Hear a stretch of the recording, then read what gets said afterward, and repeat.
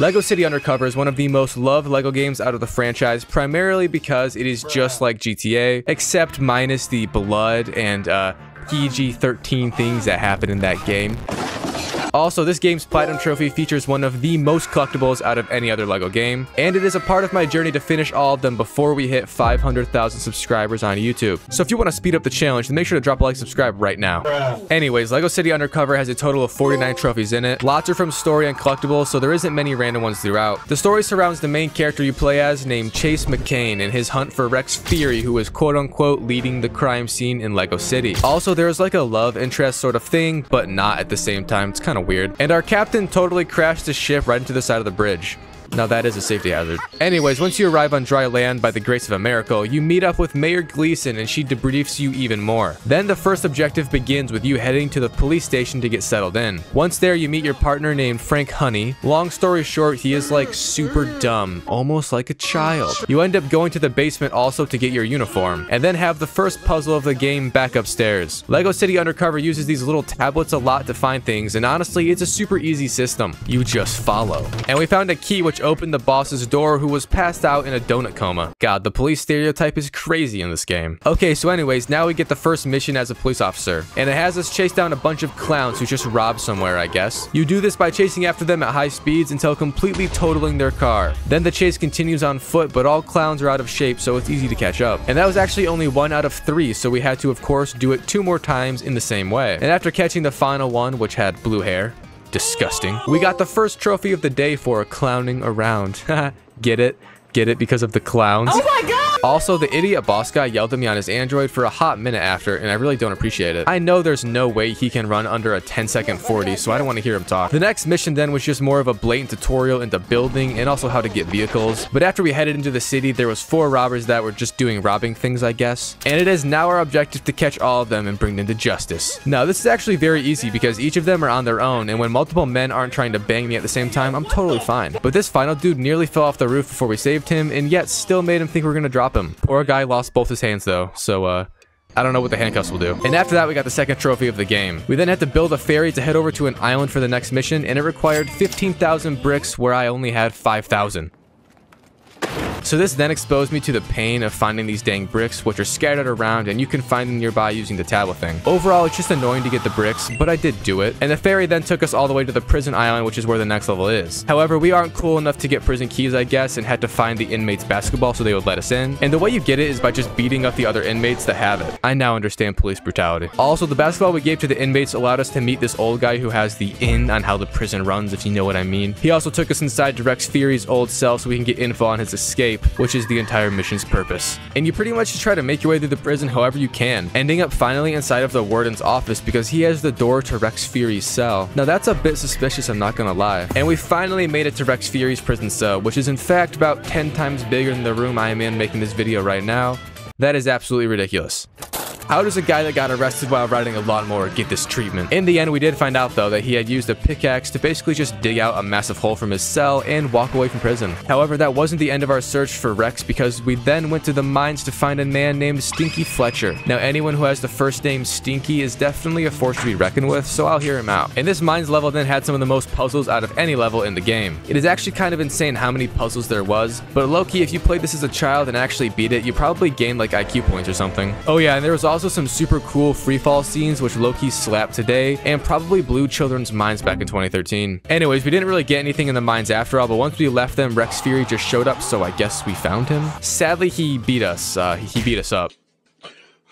And we then got 2 trophies to help the healing process. Alright, so next level put us in a karate dojo because Rex Fury, I guess, is a master at karate close combat, which is why we of course need to learn that now. It makes sense, okay? But getting inside is a bit complex. All you need to do is the super build, so yeah, it's great. That's what I'm saying. Once inside, you meet the leader guy, and he then just starts throwing enemies at you because there's no better way to learn than through torture. I did, however, get a throw move and threw some guy into 2 other guys and got a trophy. After the fighting, we also got granted a black belt and are now a karate master. It's that easy.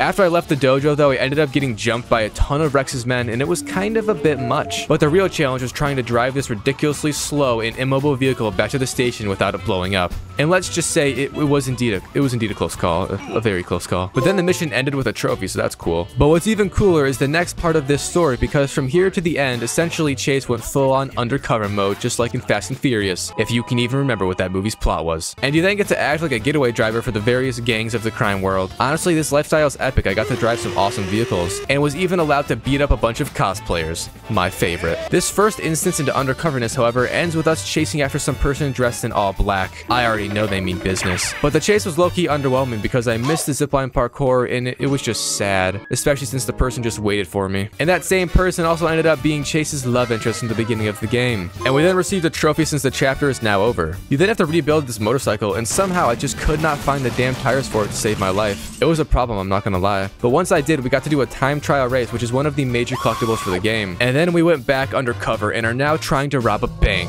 But you do it by entering from the sewers, of course. Everyone knows that is the best way. There was a cool laser puzzle here though, which allowed us to get past all of them and then open the vault to the absolutely massive emerald inside. Now I just have to wonder, Chase, where did that emerald go? Now obviously you aren't carrying it. It's not being dragged by you, so where could it possibly be?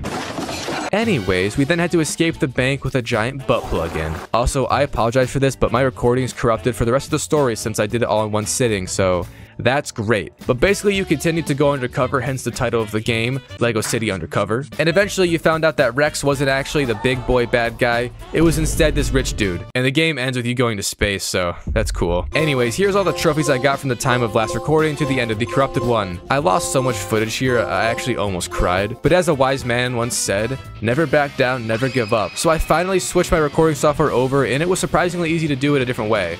So I ended up having zero issues for the rest of this game, and I'm looking happy inside now. Alright, moving on to the second stage past the main story of Lego City Undercover. It is of course time to do the cleanup. This is also the majority of the game's playtime because there is, I think, 20 districts in the game, which all have numerous collectibles. A grand total of 450 gold bricks, 39 red bricks, 120 vehicles, and 305 people. So overall, we have to collect 914 collectibles on top of the main story. What a day. I began the cleanup by doing all the free play levels over again and getting every single collectible in them. Overall, this wasn't too hard because there isn't many collectibles within the levels themselves. The only main challenge is getting all 4 police shield tokens, which are gotten from doing specific activities that are sometimes not obvious at all. And on one of the final levels I was cleaning up, you had to play basketball for one of the collectibles, of course. And I made 3 buckets in a row since I'm just like LeBron with a stroke and got a trophy. I then got every single police shield token out of the 15 levels a little while after that for another trophy. And before anything else, I made it my sole objective to get every single red brick so I could have as much assistance and extra help with the other collectibles. Sadly, in this game, even with 39 red bricks, not a single one is a detector for collectibles. This is because they have the tablet thingy, which I guess does show the locations, but you have to be near it. It's just not as good. Once I got all the red bricks though, it was a trophy of course. So now it's time to really strap into the cleanup and get all the collectibles. Lego City Undercover, as I already said, has a ton of them, and all the things you do for them are very, very similar. It is the same objective on each district, which of course features puzzles, but there is also a lot of racing with both cars and boats. Overall, this game is still quite enjoyable doing the cleanup, but it did take me like 12 hours straight to complete. The first new trophy in the cleanup I got was done by building all of the objects inside of the store that had other collectibles in it. I then got another a while later once I reached 4 billion studs. Now this isn't even hard because of the red bricks I got earlier, but I was still paranoid that I wouldn't reach it. Also, a way to set up races and crime fighting is done by listening in on conversations throughout the districts, and after listening to 20 of them, which is very easy because you do it in some of the main story also, you will get a trophy. And on another instance later on in the cleanup, I was getting frustrated with the flying vehicles because you can't really just jump out, so I was spamming triangle to exit, and apparently a car was in my reach, which then gave me a trophy for exiting a helicopter into a car. I then went quite some time without any more trophies, which is sad and devastating to my soul, but I found and built all of these big police shield icons, which is a trophy, so that's cool. I then was completely out of bricks, and you have to build like 65 super builds total with bricks in the game, which is also awful. So I was trying everything in my power to get more bricks easily and ended up just driving into a ton of stuff. This is not a great method, by the way, so don't do it. But I did get the maximum multiplier and my car went insane mode, which gave me a trophy. Later on after, I guess I also visited all of these important statue buildings because I got a trophy for being a tourist. Always fun. And then I was on the last few islands doing the collectibles, slowly but surely leaning into the 100% completion. And I received another trophy, but this time for breaking these sculpture thingies. I then finally cleaned up the streets and stopped every single gang in the city. So my last district to complete was actually the Lady Liberty Island in the game. And it's also the easiest by far since it's so small and everything is just sort of shoved into one area. But while here, I finished the final time trial, robbed the last ATM, which is my personal favorite side hustle, and I also completed every single construction thing where you just drone to the floor, and it's great. I then mined the last boulder, built the last super build, and placed my flag, conquering the land which isn't mine in the last location. Also, this fire is totally broken and wouldn't get put out by my water. Great game. But I then saved every cat as well, which is a collectible for some reason, even though cats are evil. The final 2 trophies before 100% completion were gotten from saving all the pigs, and then completing all of the free roam parkour section, which by the way sucked more than half the time. And then after buying every single character in the game, I achieved 100% completion of Lego City Undercover. But we do still have a few trophies left, so this is kind of awkward.